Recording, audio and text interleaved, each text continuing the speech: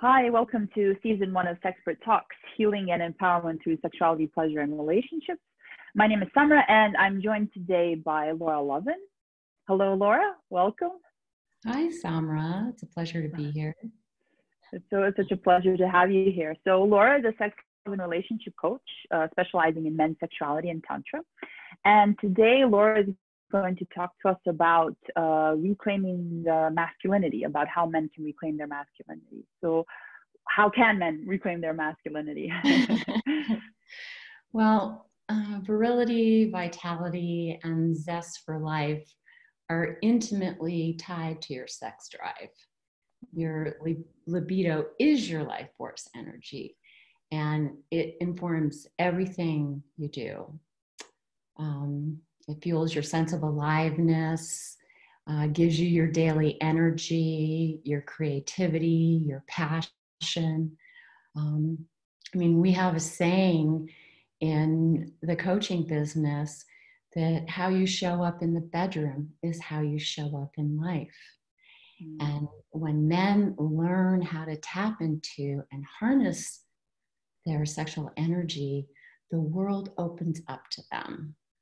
They can reclaim their power to penetrate not only in the bedroom, but also in the way that they show up in work and the way they show up in life. And we think about penetration as something that happens during sex, but men also penetrate the world with their vision, their passion, their purpose, their leadership, their hearts, their physicality, their strengths.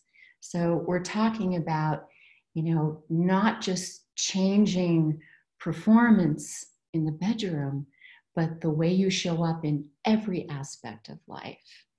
And so what I do as a part of the coaching process is I take men on an inner journey to reclaim lost aspects of self. And these are aspects that may have been wounded, that have been shamed, humiliated, pieces that feel unworthy, that feel unlovable, and help them to reclaim these pieces and step into their wholeness. And as they do this, they feel increasingly more alive. So, the way this kind of works is that, if you're a man who's lost his drive, his motivation, if you're struggling with depression, if you have issues around ED, if you feel a sense of emptiness inside that no amount of external achievements or accolades or toys can fill, then this is the time to look inside. This is the realization that the external world and the way you're working in it is no longer feeding you. This is the call to take the inner journey, what I call the second journey. The journey to reclaim aspects of self and come back fully alive. Beautiful. That's so powerful. Amazing. So based on your experience and in working with men, what are some of the reasons that men shut down in the ways that you described? Yeah, men shut down for a variety of reasons, and sometimes it happens early on. Sometimes it begins in childhood, and it happens. Sometimes it happens so slowly, that it's indiscernible. You just can't detect that it's happening because it happens so slowly. But one of the ways that men shut down is that they're conditioned by society not to feel. Men are sentient beings, just like women, and men are conditioned not to feel. And so they carry the weight of all their unfelt emotional pain inside their bodies. And, men are afraid to feel because they're trained not to feel. And, I find that at the root of that is that, they're afraid to feel because they're afraid that they'll lose control. But when they don't allow themselves to feel, they actually put their feelings in the driver's seat. And these unfelt feelings get stored in their bodies, and they tend to pop out in ways that are inappropriate. For instance, an episode of road rage because an inattentive driver cut you off, or exploding at a colleague, a loved one, a friend because of a simple comment. And so, if you've ever found yourself in a rage and have been not quite certain how you got there, this is what I'm talking about. It's those feelings that are yearning to be expressed and seen and acknowledged that leak out in inappropriate ways. And when something like this happens, it's called getting triggered. Another way that men shut down is growing up in families where they were ridiculed, they were punished harshly, they were neglected, or, in families where the parents didn't have very much time, didn't spend a lot of time with their children. And when you grow up in an experience like this, it leaves you feeling like you're unworthy, like you're unlovable, like you're broken, because there's something wrong with you, because your parents didn't love you in the way that you needed to be loved. Men also shut down in relationship with women. A great example is all the repeated rejections during the dating years. I was talking with a man the other day that told me he asked 9 women out before, he finally found one who said yes. What does that do to you inside to be repeatedly rejected? Men get contracted by having embarrassing or humiliating sexual experiences with women where, maybe they can't perform, or they can't get it up. A woman can fake an orgasm, but a man can't fake a hard-on. That's tough stuff. That's tough stuff to get past. I think that men also get shut down in loveless marriages where, they provide for their family, but they don't get the affection that they need to thrive.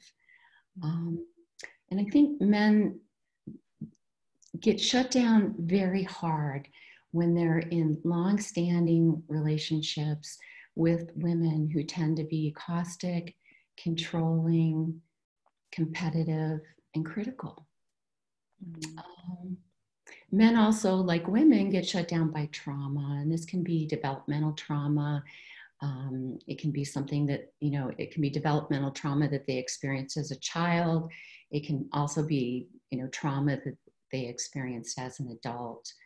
And when something happens that we're ill-equipped to deal with because we're a child, or because, and it's too overwhelming for us to process, these unfelt feelings, instead of flowing through us, get pushed beneath the surface. And the problem is that we carry them with us everywhere we go. And I also think that men have been shut down by feminism, in part because they've kind of been left behind, but also because they're confused about their roles. They're confused about what women really want. I hear that all the time in the men that I work with. And so, what happens is that over time, the weight of this emotional baggage that men are carrying in their bodies impedes natural flow of energy in their bodies. And it affects their health. It affects their turn on. It affects their ability to make an impact in the world. It disconnects them from their hearts. And it also diminishes their capacity for joy and pleasure. And, the thing of it is that men may think that low motivation, low libido, chronic tension, depression, erectile dysfunction, and things like that are part of the natural aging process. But it's amazing how much of this is actually a result of the unprocessed emotional baggage, the emotional pain that they're carrying in their bodies. So when they learn how to set this bag of suffering down, and that's what we do in coaching, they start to feel liberated, perhaps for the first time in their lives. It's really incredible. And what happens as a result of this is that the emotional and sensational flow in the body is restored. And so these so-called symptoms of aging just naturally resolve, they naturally disappear. And it's normal to find yourself at this place in life where you realize that all of your striving for external success, for accolades, for possessions, for toys is not as important. It doesn't satisfy you anymore. It doesn't fill you up anymore. This is a natural process of human development because of the way that we're trained to be in the world, to find yourself at this point. And so the trick then is to heed the call, to take the journey back home to yourself. Amazing. Beautiful. Thank you so much for sharing that. And I think that's a very powerful message that your virility, your zest for life doesn't have to diminish as you get older. It's just a question, as you say, of taking the second journey and going now deeper into yourself to reclaim it. It's beautiful. Yeah. So for you, what do you think in your work and for men that want to go on this journey, how important is being present, and what does presence actually mean? It's all about presence, truly.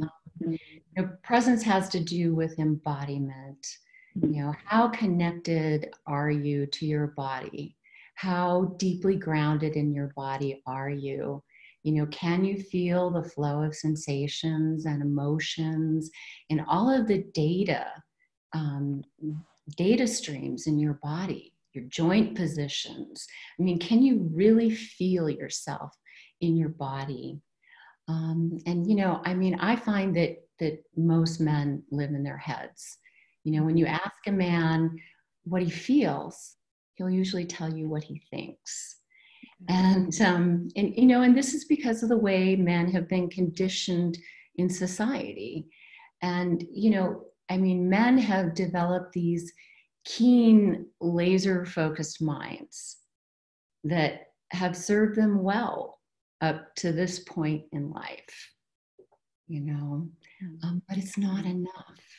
At this point in life, you're being called to bring all of yourself to the table, not just your brilliant mind, but also your big, tender heart, and also your primal instinctual nature. And so this is what presence is, to show up with all systems go, with all systems on board. And as women, we want men who are present. We want men who show up, not just with their brains, but with their hearts and with their strength and with their, instinctual nature on board. Beautiful. And from this perspective of kind of presence, of a more conscious embodiment, and this different view and acceptance of masculinity, what does it mean to have potency, or what does potency mean in that context? Yeah, my definition of potency is presence and more. So it's, it has to do with how you show up. What comes what comes with you? Are you showing up with your emotional baggage, you know, with all your fears, your insecurities, your anxieties, you know, are you showing up with your wholeness, with all your faculties on board? And to me, potency is really a combination of presence, intention, attunement, and what I call the cock, heart, mind alignment. So you've got all those systems, the primal system, the limbic system, and the cortical system on board. And, you know, when you show up in this way, everything changes. It's like magic. I mean, not only is it a next level experience of life, it's incredibly liberating. And you'll find that when you show up in this way, that potency changes everything. It creates possibilities that didn't exist before. And it allows for surprisingly delightful things to happen. Wonderful. And I think that kind of flows into my next question, which is, what does it then mean for a man who's gone through this journey, who's accessed these parts of himself? What does it then mean when he's stepping into his power? Yeah, well, I mean, you know, it really means that, you know, that you become your own man, you know, that you've taken a look at what has shaped you, you know, your parents, your siblings, your teachers, peers, culture, the patriarchy, the media, religion, etc. And, you know, you've become a man of your own making. And so, you know, how that happens is by taking this journey to reclaim your wholeness, to step into your wholeness, to integrate all of these pieces of yourself that you previously pushed down or shoved away or felt were unacceptable, and embodying your full masculine energy, and, you know, bringing your unique strengths, your mission, your purpose, and your presence to the world. And this is really where the juice lives.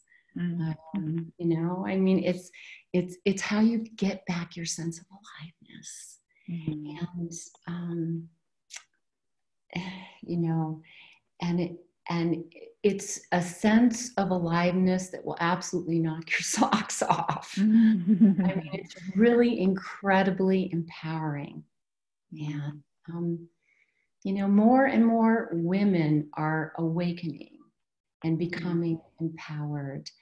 And awakened women want men who are in their power, who have all systems online, who show up with their presence, with their intention, with their full masculine power. You know, we want men like that.